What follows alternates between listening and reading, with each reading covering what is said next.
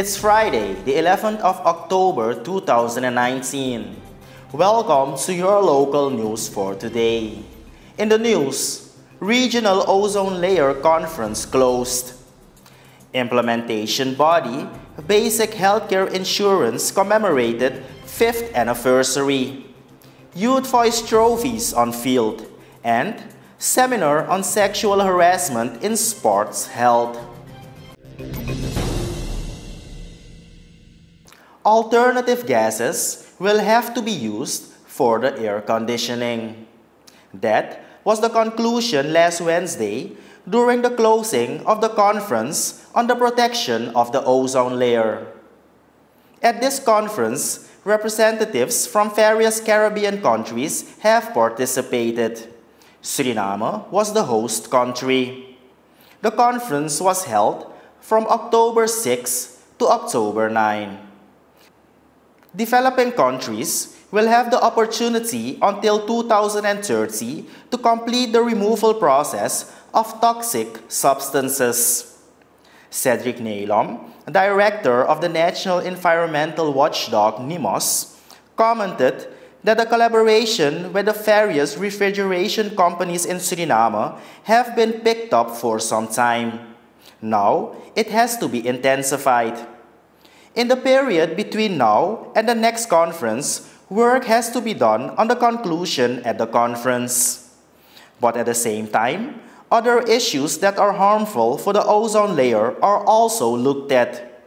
These will then be used as point of attention at the next conference. The various representatives now have the opportunity to submit the conclusions to their countries. It is therefore necessary to work on the modifications. The Basic Healthcare Insurance Implementing Body commemorated its 5-year anniversary last Wednesday with an open day.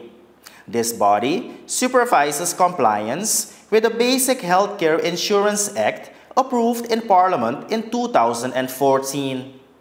The National Basic Healthcare Insurance Act is part of the social security system that the Bouterse I administration has managed to achieve. Despite the challenges, Rachel Percy of the implementing body looks back positively at the work carried out to give substance to the law.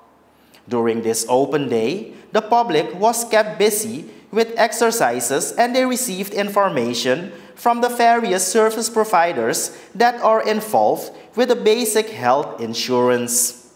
Since 2014, this law has ensured that every resident is obliged to insure himself. The basic health care insurance has attempted to improve access to health care and to assure that the very high cost of care services are covered with health insurance.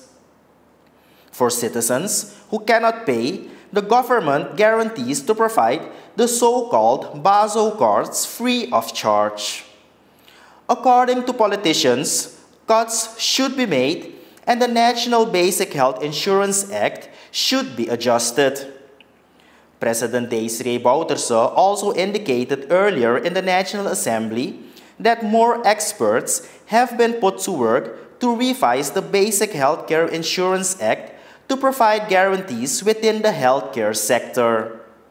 The implementing body will intensify work in the coming period.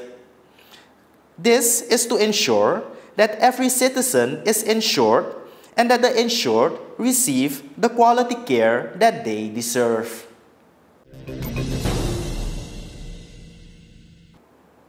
Last Wednesday, the unveiling and presentation took place of the Youth Voice trophies. These trophies are manufactured and donated by the Pansa Group of companies. The final of Youth Voice 2019 will take place next Saturday in the Anthony Nesty Sports Hall. The Pansa Group of companies has made the trophy for the winner. Managing Director Maurinho Pansa of the Pansa Group was very enthusiastic to be part of this event. The director of the STVS, Stephen Rodriguez, is very pleased with the collaboration with the Pansa Group.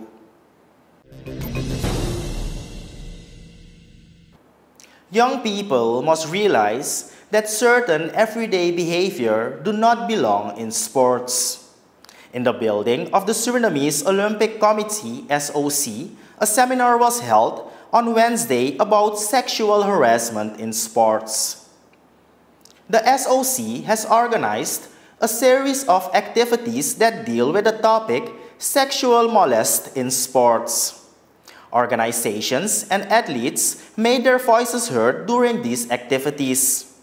That is why Kirti Algu held a presentation that showed that a lot fewer women participate in sports compared to men. And Algu also discussed the various cases, including molestation. According to her, it is therefore important that there is a complaint board so that the problem can be addressed. With the results of the discussions held during the seminar, a code of conduct will be formulated, specially intended for sports organizations. Thank you for joining us during this edition of your local news for today. Have a pleasant weekend and remember to be safe and always stay positive.